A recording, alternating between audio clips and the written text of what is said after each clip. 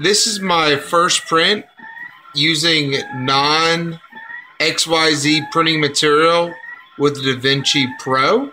The Vinci Pro has open filament, so you are able to print with other filaments, PLA, ABS, polycarbonate. That's not by Vinci.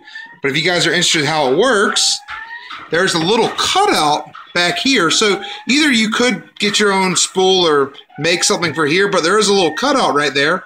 So you are able to have your roll just sitting behind the machine. Right now I have this on some ball bearing casters. There isn't a way to kind of hang this on there right now, but I think that's going to be my first modification to the machine. But that is how you use external filament.